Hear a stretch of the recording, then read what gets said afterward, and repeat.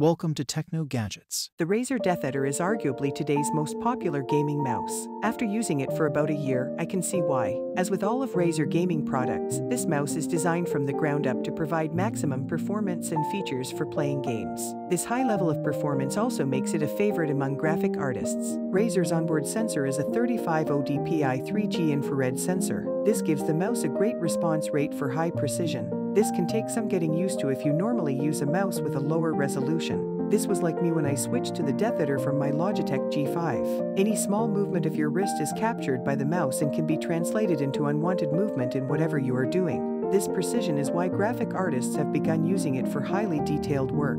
This mouse is a 5-button mouse with the standard left, right, middle wheel, and forward, backward buttons. Each button provides enough tactile feedback so you can be sure you pressed it without offering too much resistance. The action on the buttons is smooth and fluid, making it a pleasure to use. The middle mouse button seems to be a favorite of 3D animators for use in programs such as Maya. The feet of the mouse allow for a smooth glide over most surfaces. I have been using it on an old compressed board desk with bald spots on the finish.